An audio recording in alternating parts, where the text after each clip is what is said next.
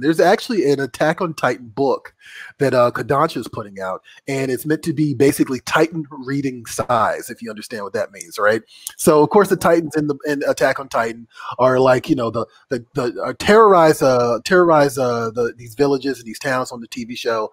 Now that the book is about to do a big recap, the book is about to end, like the Kodansha is doing this like Titan-sized version of the first couple of chapters. And so this is from Sora News 24.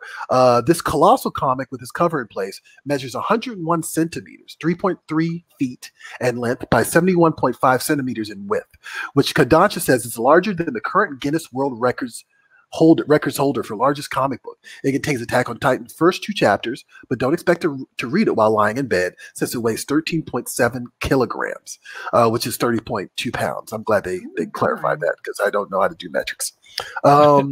Attack on Titan is a constant bestseller, but Kodansha realized that this is something for only the hardest of hardcore fans.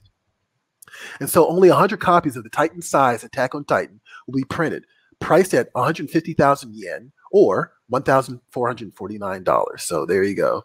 That's a bit much for. I was about to say I might take the challenge and try to read it in bed and just hold it over my head. Right. And they get crushed by it. Like how like, the ultimate irony. Comics historian killed by manga. Don't forget that you can catch Previews World Weekly streaming live every Wednesday at 4 p.m. Eastern, 1 p.m. Pacific at Previews World on Facebook, YouTube, and Twitch.